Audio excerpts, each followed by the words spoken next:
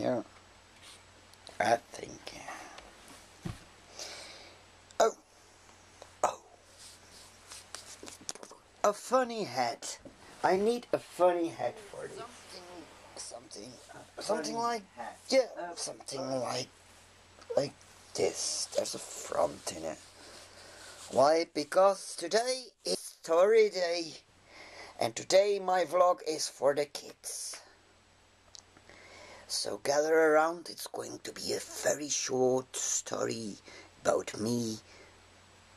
Not me from Australia, no, me from Belgium. About me. I'm going to tell you a story that happened 31 years ago when I was a little boy. I was 7 years old, and I was the smallest of a group of boys and girls in our town's Scouts movement. One of the things I liked the most was going out camping, and it was on one of these trips that this exciting story happened. So, one morning after breakfast, we were wandering around in the neighborhood of our campsite, and then suddenly it happened. There in front of us, there was this big, giant, scary, grizzly bear. Normally, when you see a bear, you have to be quiet and quietly go backwards.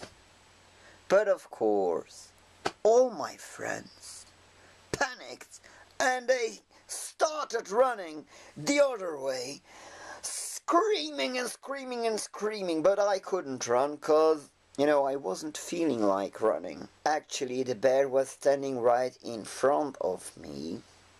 Then suddenly the bear realized, that looks like a real meal. And as he was to attack me, I suddenly started shouting things at him. I was calling him,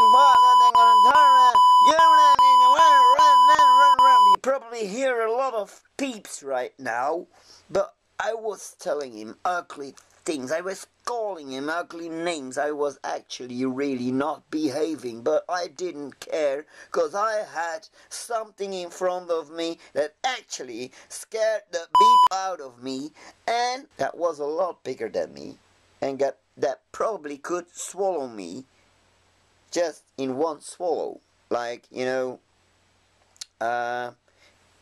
like Pinocchio and like Little Red Riding Hood. And the more I was shouting, the paler he got. And I was shouting, and he got paler, paler, and paler, and paler, until he looked like an ice bear. And then I finished him off with calling him a sissy teddy bear. His eyes began to dangle. He took a last breath, like he was finally going to eat me. Drop dead. Gone. Finished. In the papers next morning, there was a story about me catching an ice bear, which was wrong, because I didn't call an ice bear. No, it was a grizzly that turned pale. So pale that he looked like an ice bear. I hope you liked my story. I hope there are no bears in your neighborhood. But when you see one, just do as your mom and dad and as your school teachers learned how you should behave. One should not always believe what the stories tell. Although, is this a true story?